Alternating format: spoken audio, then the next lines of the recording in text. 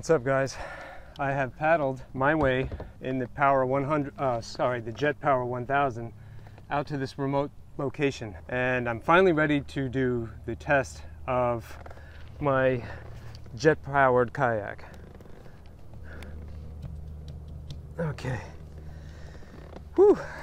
Man, I haven't paddled for a while. I'm feeling a little bit out of shape. Let's turn this thing on. There's a little bit of road noise in the background, but very shortly I don't think that's going to really be a concern. All right. We got our... Yep. Computer's working. It's in a nice watertight box. And the fuel pump is closed. The fuel valve is on. First I'm going to put on some safety equipment though.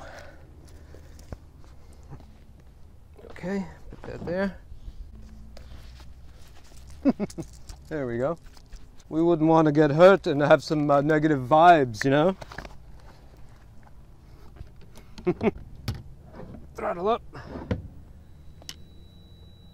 All right. This thing's running.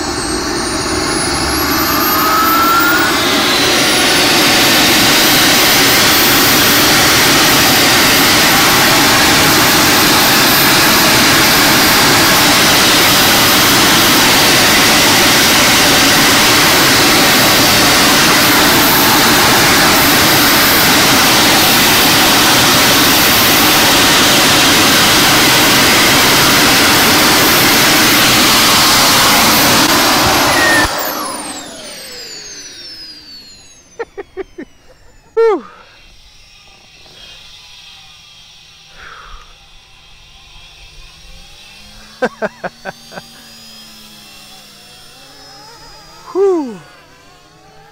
See if we can get her started back up.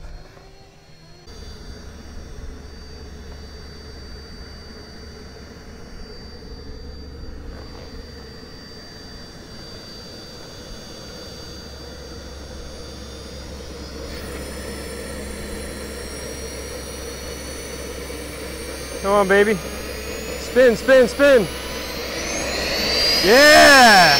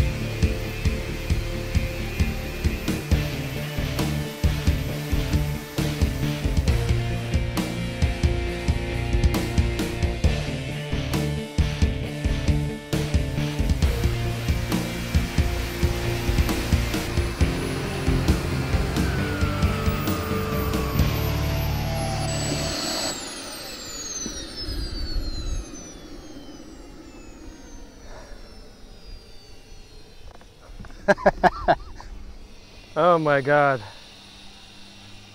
Man, I got goosebumps. Even though, what was I doing, 5 miles an hour? Holy mackerel. That thing is so loud.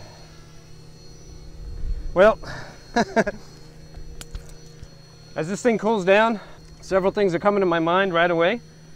And one is I might try to put an actuator here so I can trim this thing as I'm underway. She's hot, but it's not burning hot, so that's good. I didn't need the fire extinguisher. That's nice. I might need another motor though. This thing is a tremendous amount of fun. I really wish I could play with it some more. But you know, reality's starting to kick in. The sad truth might be this is not meant to happen this year. At least me going really fast like a rocket ship. In the meantime, pretty much exactly as I predicted. Sadly, One motor, 45 pounds of thrust isn't really enough to raise any eyebrows. It sounds awesome. I mean, it looks pretty cool, I think, going down the water. But, you know, if you really want to get out on the water, you know, put a motor on a kayak. I mean, heck, you could buy one of these kayaks and just put a trolling motor on it. And who knows, you might actually go faster with like a 55-pound thrust trolling motor. And it wouldn't cost you thousands of dollars, and you would have a longer range, and it wouldn't make everybody deaf in a 1-mile radius. So I guess it may not be the most practical thing in the world, but it has been an awful lot of fun, and I appreciate you guys coming along with me on this crazy ride. I might actually take that jet with me on my journey that's coming up, on my 6,000-mile journey on my houseboat, because I'm taking a bicycle with me, and yeah, I might get bored, and you never know what you're going to see on this channel. Meantime, let me get this puppy back home and get back to editing, because I only have a few days left before I got to ship. I think December 31st or January 1st is when the great loop begins. All right, guys, thanks again for coming along. See you out there in the water. Okay. Wow.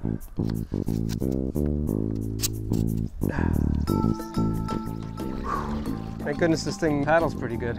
I don't think I have enough fuel to get back home.